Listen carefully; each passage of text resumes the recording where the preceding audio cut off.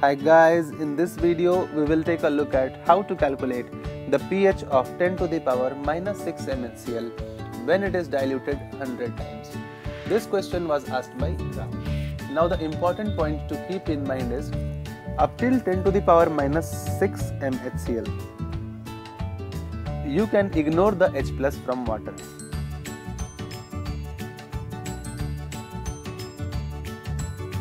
But as H plus concentration starts to decrease, you will have to consider the H plus that is coming from water.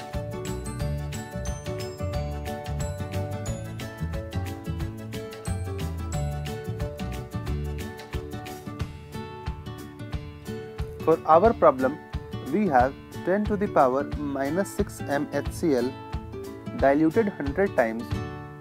So therefore, we will divide it by 100 and get 10 to the power minus 8 MHCl, which gives us an H plus concentration of 10 to the power minus 8. Therefore, we need to consider the H plus that is coming from water. So now we know that there are two sources of H plus. One is the HCl that we have, and it gives us 10 to the power minus 8 mH plus, and the other source is H2O that should give us 10 to the power minus 7 mH plus. Now in reality, it gives us less than 10 to the power minus 7. Why? Because of an effect known as common ion effect.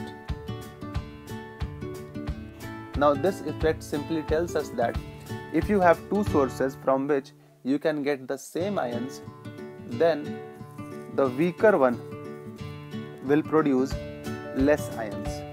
But for our problem, we will consider it to be producing 10 to the power minus 7 MHCl. And I will show you what to do after you calculate the answer. So now the total amount of H plus that we have is equal to 10 to the power minus 8 plus 10 to the power minus 7 mH plus. And that can be written as 1 into 10 to the power minus 8 plus 10 into 10 to the power minus 8, and therefore H plus is equal to 11 into 10 to the power minus 8. Now we can put this into the formula and get pH is equal to negative log 11 into 10 to the power minus 8, and that gives us the value 8 minus log 11. Now we know that log 10 equals to 1, therefore the value of log 11 will be slightly greater than 1, right? And therefore our answer will be pH equals to 8 minus 1 point something, and so the answer is nearly equal to 6.9. Now here comes the important part. Since we know that water actually produces less H plus than 10 to the power minus 7, so we should pick the answer which is slightly greater than 6.9. So in your options, you should select the answer which is slightly greater than 6.9. And that is how you calculate the pH of 10 to the power minus 8 MHCl.